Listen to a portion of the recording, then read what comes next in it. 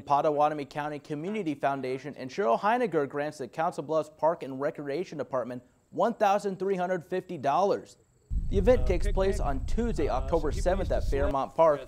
The money given to officials go towards its Return to Fairmont Park project, which is an objective of former Director of Parks and Recreation, Richard Downing.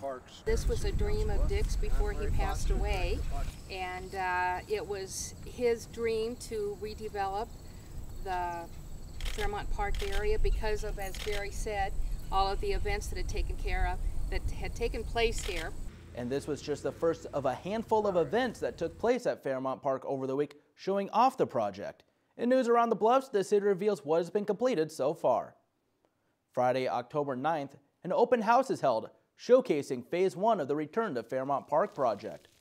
Part of a plan to upgrade the entire park, Phase 1 includes restoration of its woodlands, also establishing 1,200 feet of trails, and the creation of a water playground, all of this coming together from a partnership by the city, donors, and the Rotary Club of Council Bluffs.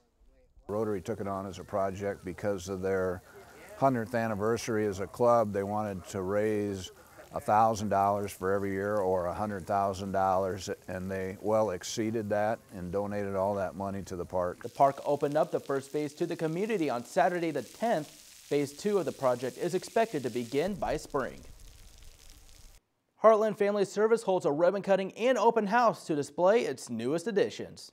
Wednesday, October 7th, HFS holds the event for its Kaboom Playground and the opening of the organization's new therapeutic school location at 2912 9th Avenue. Both help serve kids with mental illness. We serve all of the Southwest Iowa area, so it's just really important, and I think it's an investment the families feel in them and in their kids.